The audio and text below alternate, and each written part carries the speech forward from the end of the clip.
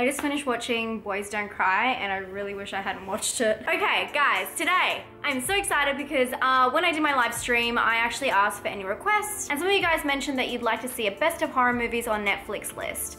Well, I'm gonna do that, but I'm gonna put a little twist on it, a little spooky twist. But also, I just wanted to say really quickly, a disclaimer, obviously, Netflix is different in each country, and hopefully you have access to all of these titles, but I'm sorry if you don't. I'm just going by what I have.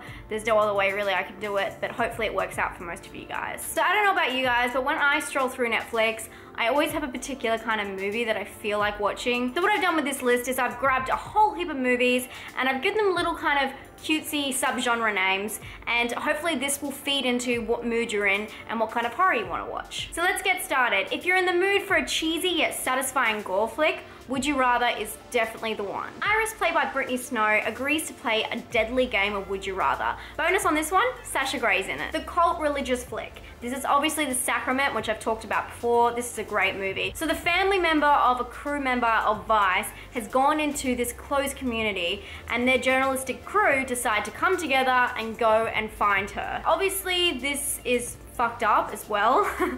Just don't drink the Kool-Aid, that's all I have to say. The 90s sci-fi flick, The Faculty.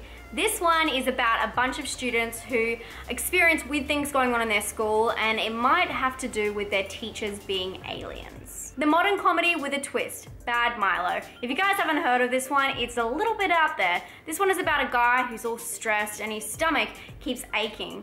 Little does he know that there's a little alien living in his intestines that crawls out of his anus every time he gets stressed out. Yes, I'm serious. The Disturbing flick. This is Starry Eyes. If you guys haven't seen it, you need to check it out. A young woman with the hopes of becoming famous makes a deadly pact with a satanic cult. If you want guaranteed nightmares, The Shift is where it's at, and if you haven't seen this, I have reviewed it before.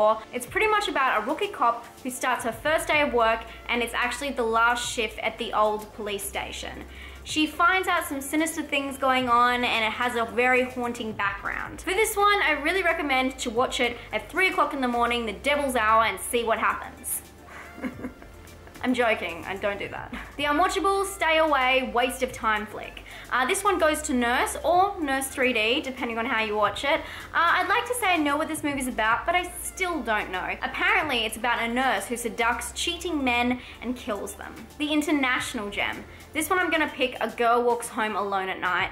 This movie is about a vampire that is stalking an Iranian town, and she meets up with a troubled boy. Also for this category, I have to mention, if you haven't seen it, please watch Let the Right One In, which is the Let Me In original.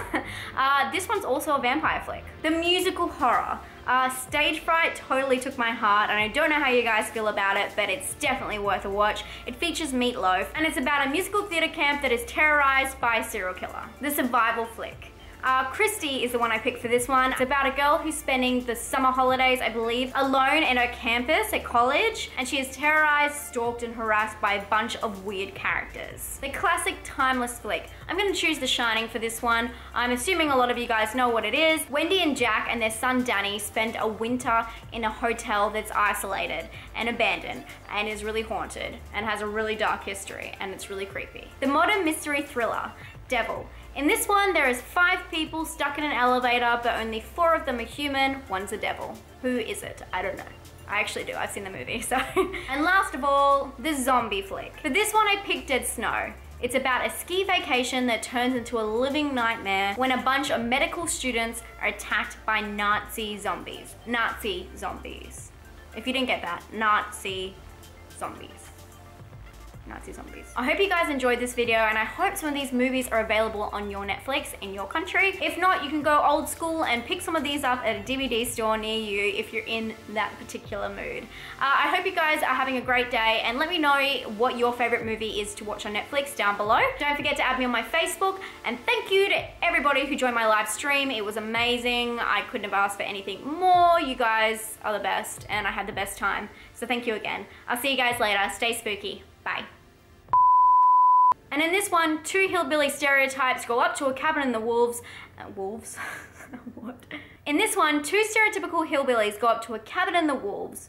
Wolves. Woods. Nazi zombies.